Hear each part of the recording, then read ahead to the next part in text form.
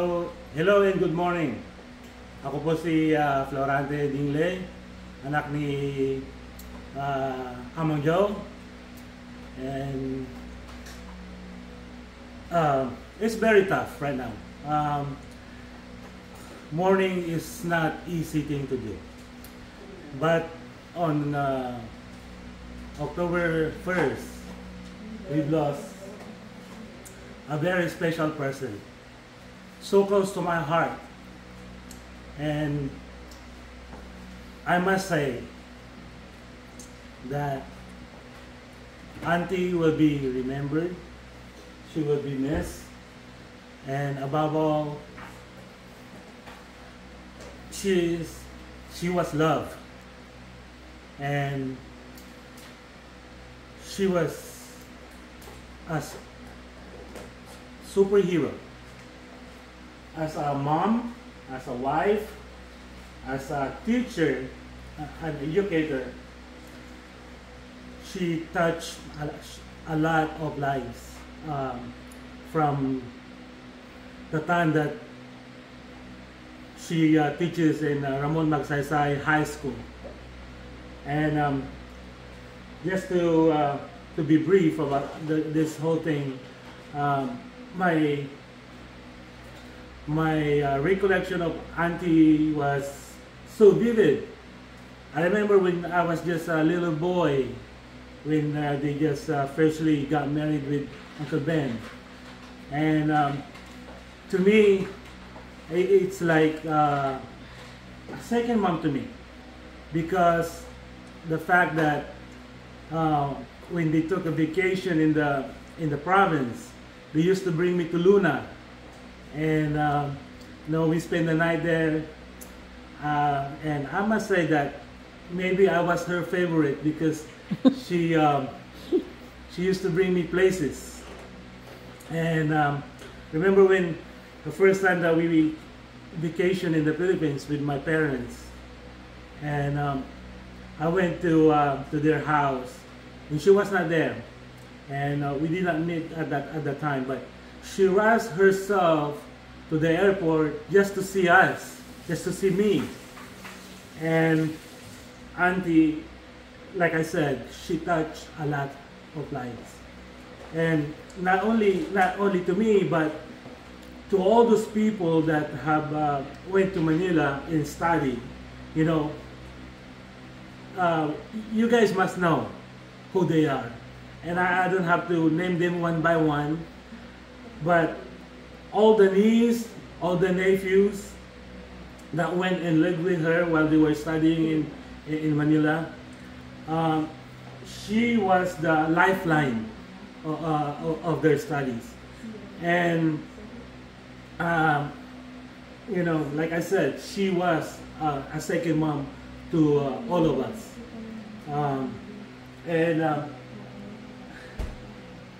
There's always fun memories when Auntie comes home. I used to talk to her a lot. I used to play around her, and growing up, I look up to her.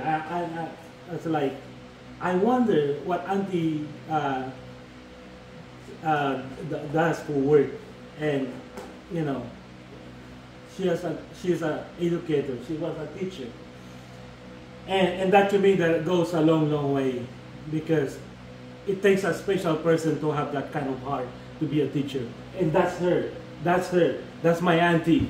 And it makes my heart beat so fast. It makes my heart so alive, knowing that she touched a lot of lives.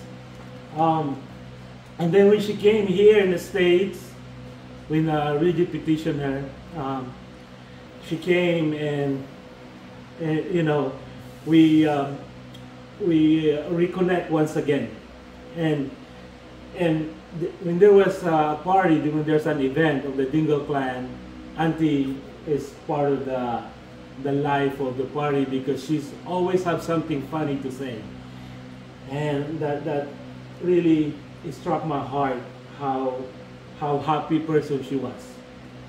And not only that, whenever I needed help, when mom was ailing and we need to go somewhere, I would call her. I would call her, Auntie, would you mind coming to our house and accompany mom for a couple days or a few days? And without any hesitation, she just comes and watch mom, accompanied mom, and she has to feed her, she has to give her medicine, and they just have a lot of time together. And she was so willingly give her life to everybody that asked. And that's who Auntie is. And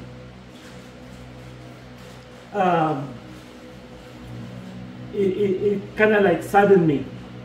Not like, but it saddened me most, because knowing that she's gone, I would not hear her voice no more.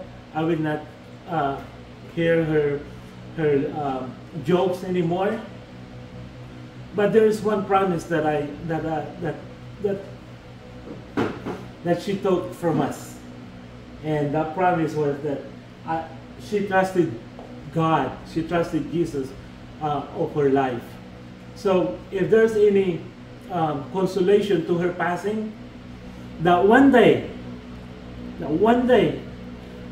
we will be reunited with her, with our Creator, Jesus Christ, our Lord and Savior, because she willingly gave her life. I've shared her the gospel many times. I've shared the gospel to the family when my sister Nida passed away. And one of the cousins told me that there is no excuse that these people here at this funeral, that they did not hear the good news, the gospel. And Auntie was there, was present. And that is the consolation that stays in my heart, knowing that one day, when we get to heaven,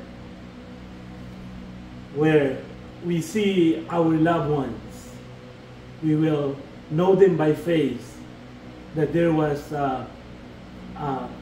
that unity that will take place. So, you know, my message is that just like Auntie was, accepted Jesus Christ as her Lord and Savior, please find in your heart to know your Creator, to know Jesus Christ as your Lord and Savior, because God's love is very wide. It's this much. He willingly went to the cross for that love that He wants to give to us. So I must say to you that are attending Auntie's funeral, be ready. Be ready. Because life is not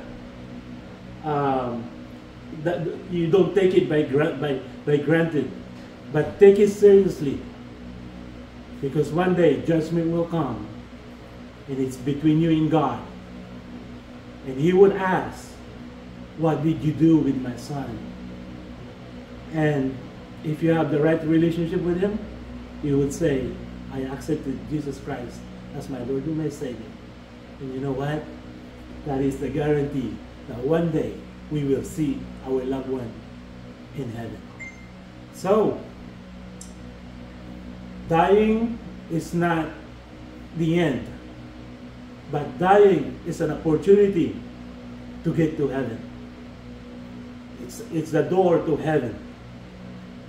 So, I must say, to trust Jesus Christ with your life. Don't trust it with other things that it could rot here on earth, but trust Him alone. Amen? And it's not the end, like I said. It's not the end. But it's the beginning. Because earth is not our home. We are not home yet. Thank you, and God bless you. May the Lord Jesus Christ dwell in your heart, now and forevermore. Amen.